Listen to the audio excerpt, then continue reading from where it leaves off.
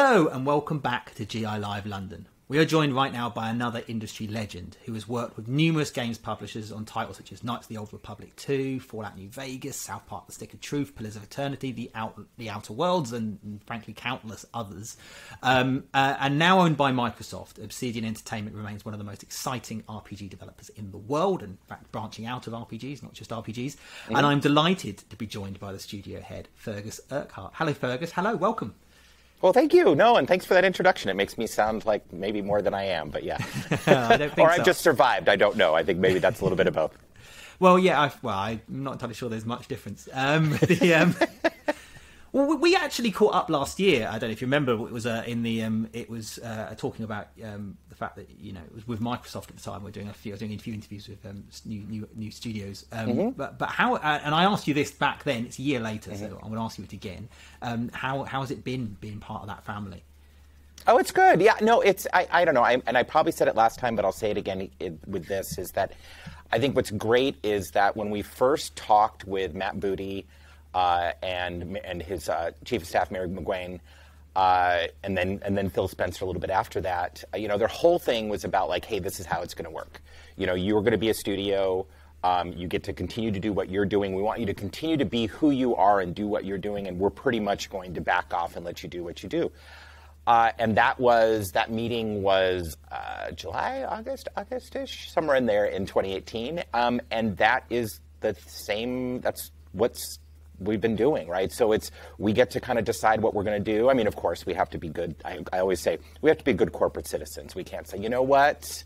We really need to go do a fight game in which it's horses versus unicorns, right? Because that's totally in our wheelhouse. So we need to go do that. No. So a lot of it is Matt in particular, leaves us to do what we want to do, and which has been great. And that means we get to focus on the RPGs we love to make. Yeah, well, I've heard this. It's the hands-off approach that Microsoft's taken to acquisitions generally. Just please make us great games. Yeah, and, right. Yeah, exactly. And let us know if you need us. Yeah. Well, I mean, that's great to hear. I'm really glad to hear, because there is an acquisition frenzy going on right now, and it's one absolutely. So we're here at GI Live, got a load of developers of all shapes and sizes, most of them independent, listening to us and and watching right now. And there is an acquisition going on right now across the whole industry. But as somebody who's accepted a big offer, and I know that you talked about, Matt, you'll be up for being acquired like years ago. Years ago. But what advice would you give for studios that are sort of considering either putting themselves in front of a big company or accepting an offer? What would you say to them? That's a tough one. The first part is, the first off is do the math. I think a lot of it, that's one of the things we did is because offers can come in and you can say, does the math make sense? What have you been doing? What have you been getting from your work for hires? What can you do your own? What's your royalty streams? So a lot of it is just, how we and I have run Obsidian since we started, and then Black Owl Studios before that it's a lot of spreadsheets. I guess it's the unsexy part of game development, but although we do use spreadsheets a lot for game development too. But for the business side of it, so the first is do the math. I think the thing is and then figure out what is your number. It's hard to say, hey, what can you be bought for? I guess that's the horrible way of saying it, but a lot of it is actually figuring out what it is that you feel is worth your studio, because you don't want to sell your studio and then feel like, oh crap, that wasn't worth it, and then I think once you do decide that, then that's the number, and be happy with it, right, and then move on. But I think the other thing is obviously there has to be a cultural fit, and there has to also be an understanding of what it is why they're purchasing you. So there has to be absolute clarity on that. So we were approached by another major publisher, and I was having lunch with one of the main people at the publisher, and they said, well, have you ever thought about being acquired? I said, yeah, of course. And then ultimately what then they said, well, yeah, we're just having a real hard time hiring people right now. And so, yeah, it would be great to be able to just, buy your studio, and then we can take all your people and put them on our projects. So that's, I think, now, I guess maybe the number can be large enough, and that would be fine for you. But I always felt that we always wanted to be a service to our people that have been with us, and even people that have started about when we sold. So I guess that's the thing, is it's just understanding, what's your number, understand your finances, understand why they're making that decision. And then also that, like I said, it does have to be a cultural fit. Like, you have to be cool, they have to be people you want to sit down and have a beer with at points in time. And if it's not that, then I think you have to reconsider. Yeah. And I guess if you're a studio, depending on the studio, working for on a different project that another studio might be a great thing. It might be a fit. And I've had my own experience of a company being part of a company that got bought, and I'm not entirely sure they realised what they were buying, and I'm not entirely sure we realised who was buying us. Totally. And that's where things go really wrong.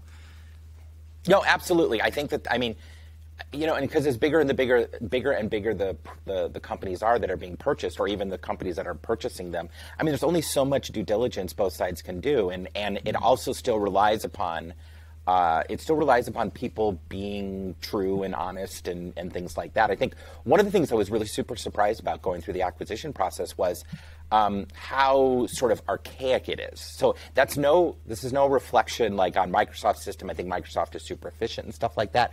But it's just like we would just get like, we were talking about it, me and one of the other founders, Darren, we're talking about like, hey, maybe for our next gig, what we need to do is create actually a website that facilitates acquisitions. And so I think that was sort of one of the interesting things. And I think as a part of that, because it's sort of this archaic system of due diligence and send us all your contracts, but I could just say, oh, I have.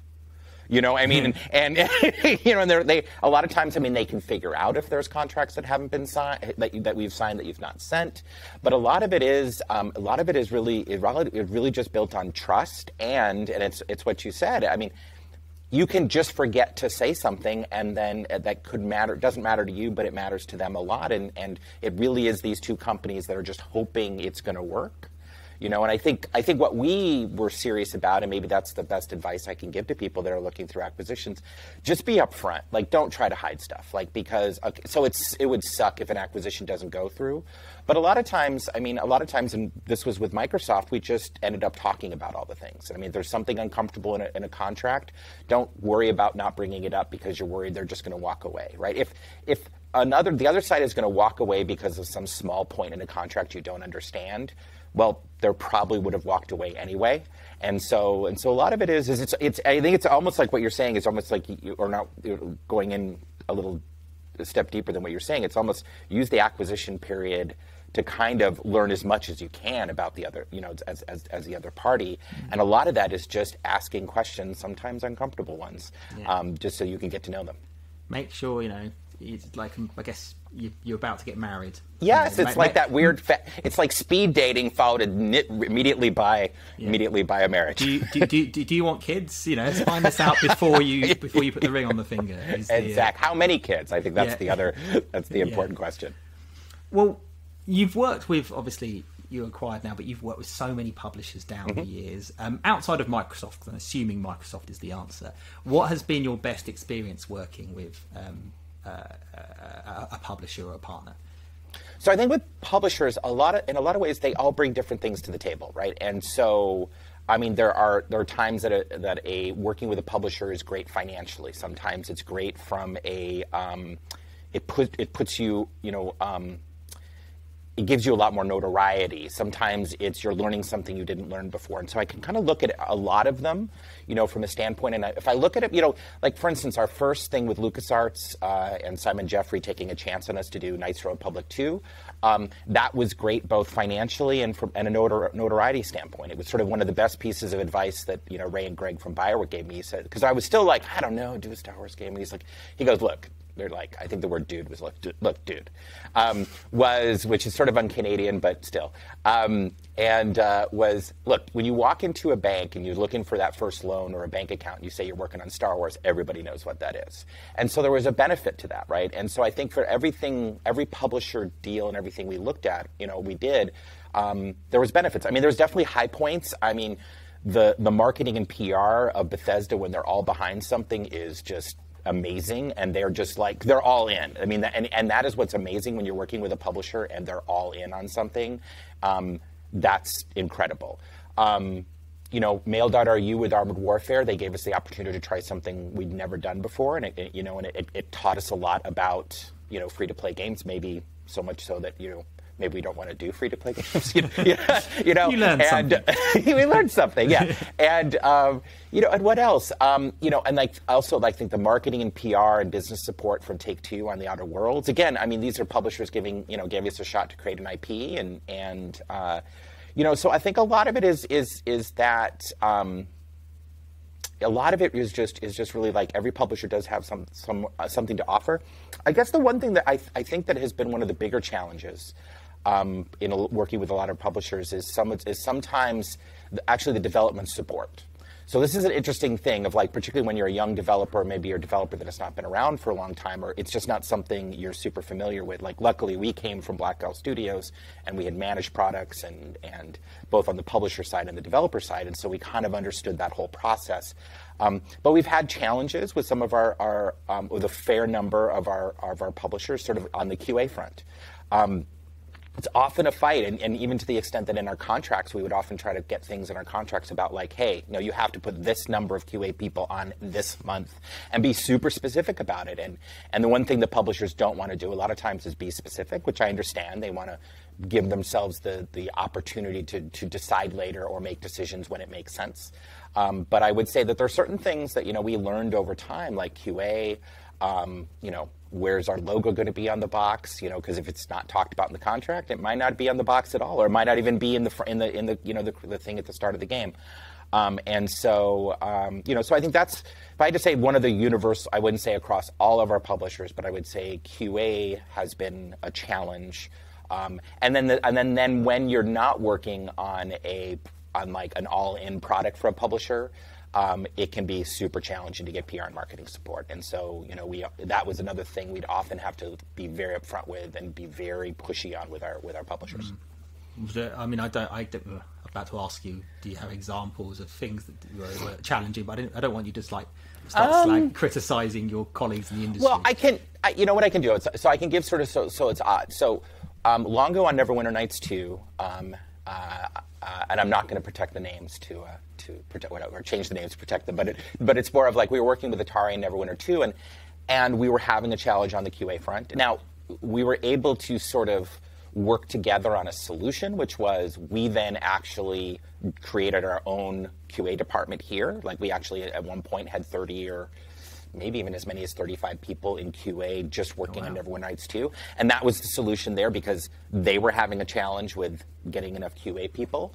So that's a good example. I'm trying to think of like other things. I mean, some of other stuff, I mean, I would say, I mean, again, I don't want to be mean about this, but like Dungeon Siege 3 was a challenge from the standpoint of PR and marketing. I mean, they're great people, but often there was differences of opinions on how to market and PR it, and different, like, the game is this, but we need to market and PR like this, and also there's other projects. I'm trying to think off the top of my head.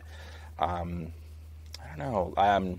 We're just you're just getting fractions of time of someone who's working on 6 other projects, and which I've always, my argument sometimes to publishers have always been, okay, so you're all in for, I don't know, let's talk about an older project, $15 million on this game, and it's going to cost you another $15 million to get it on the shelf, but you have an associate PR person on it who has 5 other projects, and you're paying him $50,000. So you're saying $10,000 a year is the way to protect your $30 million investment. And, I would try to say that from time to time. I can't say that it was successful, but at least it brought it down to numbers, which sometimes helps.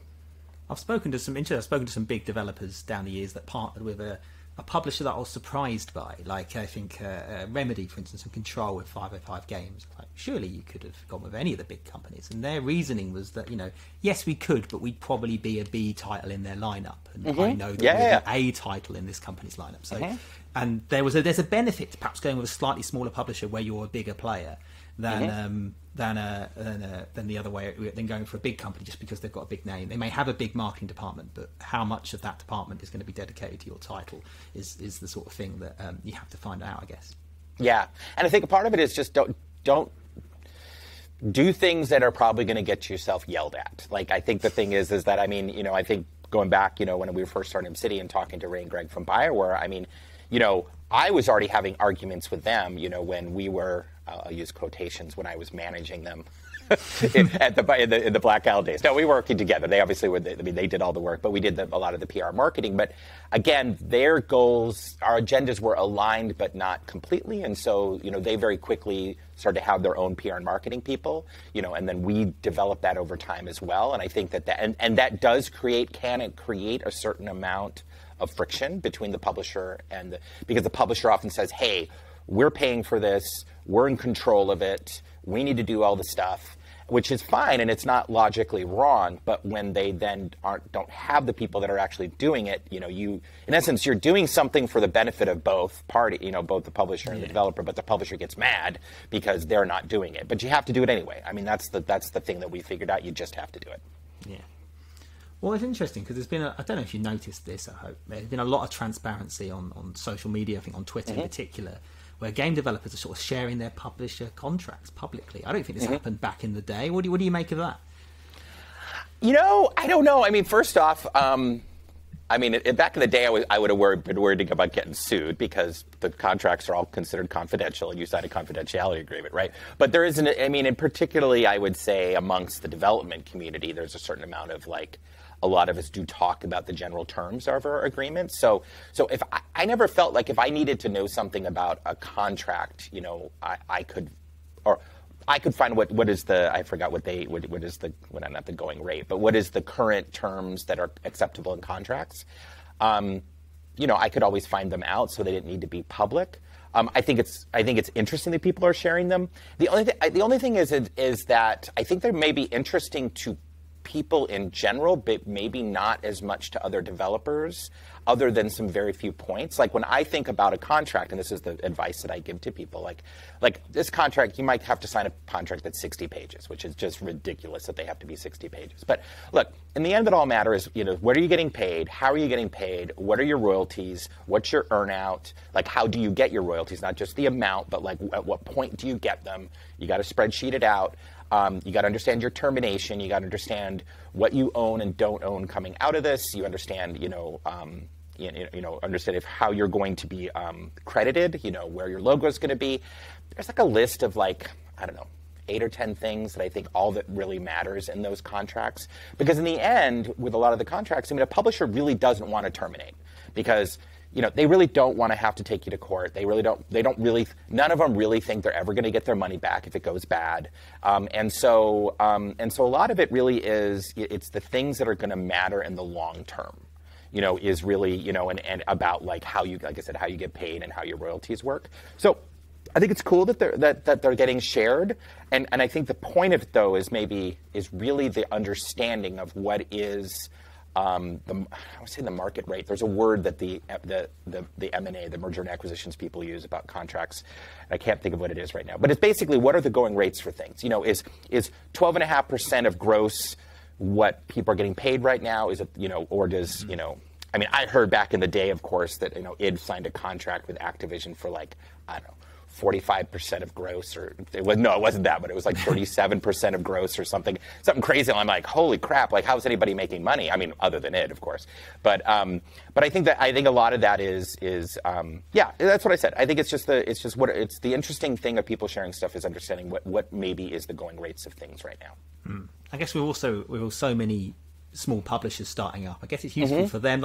You may think it may be a bit critical of them, but it's actually quite useful, I guess, to have, particularly if you've been shamed, even if you've not been named. If your contract has been put out and it's and you're just like, oh, I didn't realise that was wrong. And it was it's and then you get to correct it, I guess. Yes. Yeah. Well, you read them. I have this thing of where I read all our contracts. I know that sounds like a really silly statement to make, but I know a fair number of people who don't always do a good job of reading their contracts, and I have made some legitimate errors, like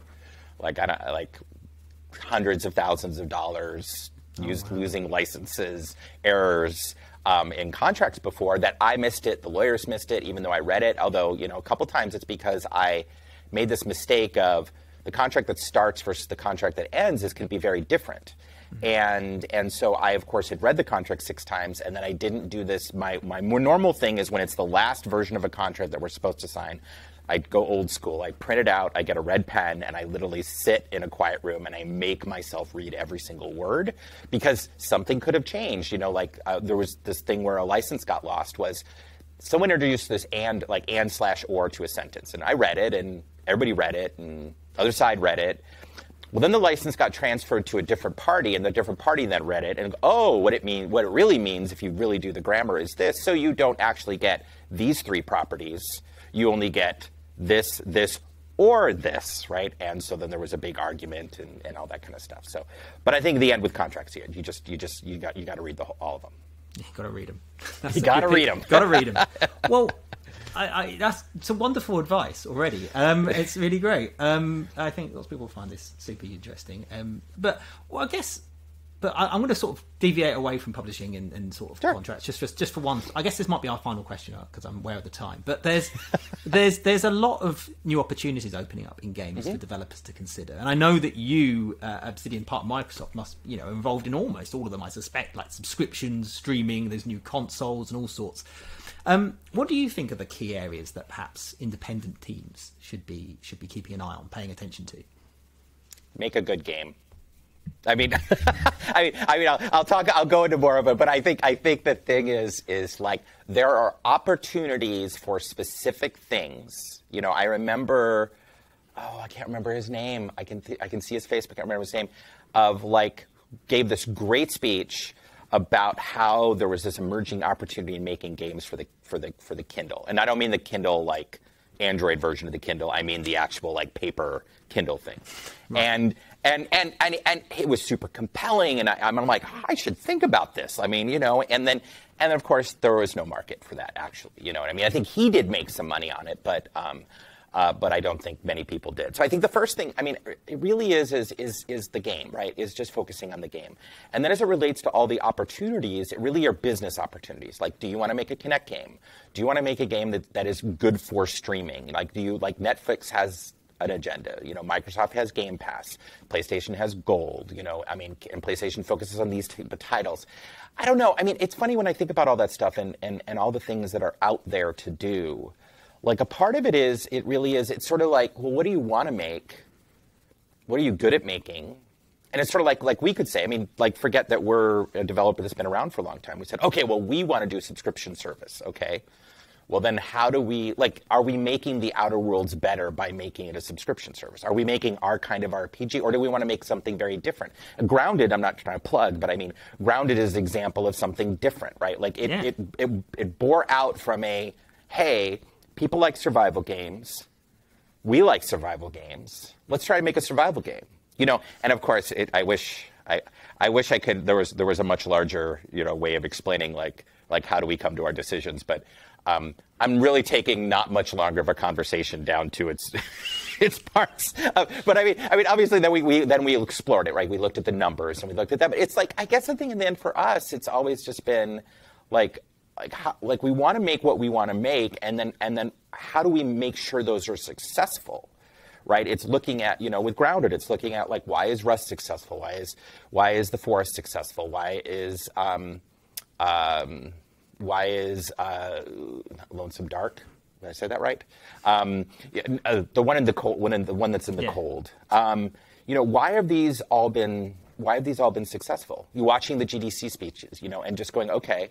Then I think the thing, then really your question of opportunity for developers is then to go, okay, because that's I don't want to call it a marketing or PR decision or a business decision, but it's like, okay, so we have this thing, we like it, we love it, we can make it awesome. Now, like, if we went to Facebook and put it on the Quest 2, like, does the game fit? Do we still feel good about it? And because we can make it cool for them, they'll give us an opportunity, right? So you know what I mean? So it's like, for me, a lot of those decisions come down to like, it's almost like a sales, marketing, and PR decision in the end. It's about, so you build the game and then explore the options that and there's a lot of options out there now, right? And that's the exciting thing. You can go to Facebook and put it on the Quest 2. You can go to Xbox and see if it will go on the Game Pass, and you can go to do PS Now, or you can do maybe not, but Stadia. So you can go in these sort of. There's so many different directions you can go in. I guess that's. But you don't start from that point. Is that what you're saying? I think don't start from the point. I mean, start from this. I mean, obviously, in the end, if you're a new developer and you want to get a game published, just get a game published, right? And then but it can't be this. Sometimes I say don't have it be like a game that you're being made as if you're like controlling a marionette. And what I mean by that is like, you need your fingers in it. You don't need to be kind of like, well, I feel I want to make it like, well, Facebook wants a game that's like this, so we're gonna go make that. Now, that is a business, right? Like in essence, that's just work for hire development business. And if you want to do that, go for it, right? So I guess a lot of it is where do you want your business to go? I mean, do you want to establish yourself? Then go find those opportunities. If you want to then establish yourself and then go make your own thing, then follow that strategy. So in essence, a lot of it is I guess in the end, probably changing what I'm saying. I mean, these decisions on kind of where to take your product is a company strategy for how you want to establish yourself. If your IP is important, like you just care about like your characters and your world and stuff like that, and less about the game, then it could be a VR game, it could be a mobile game, it could be this, it could be that. I don't know. I just look at like how did all the people that I respect establish themselves. And so for me, it's always like I always look at like RPGs. So what are all the different ways that people have established themselves with RPGs, and what did they do? And so and maybe it's I don't know, maybe it is it is not the cool thing to say, but like I don't find that they focused on at the time they didn't focus on platform, they didn't focus on sort of distribution distribution systems or stuff like that. This is the game we're going to make. Now, on the flip side, I mean, they did partner, and as we have in the past, you would partner with a console manufacturer, who believed in your product. Maybe that goes back to what we were talking about before, is like when you work with a publisher who's all in. So I guess that's the thing, maybe it circles all the back. If you're interested in these and you feel like you could be successful with one of these different options, whether it's monetization or it's like game passes or other kind of, subscription-based stuff, then you find a partner who's going to be all in on your game. Maybe that's why I'm saying maybe, but that feels like probably the way that you would need to go after it. Brilliant. Well, I'm very, very aware of the time, and that was excellent. I could actually pick your brains for ages about this. But thank you so much. Absolutely. Happy to do it. It's always a delight to talk to you, and I can't wait to see more of Avowed and The Outer Worlds 2, and I've enjoying Grounded, and I'm a big fan, so it's a pleasure to talk to you. That's it for this session. For those of you with tickets, just join us in just a moment, where we'll be holding a private developer Q&A with Valve.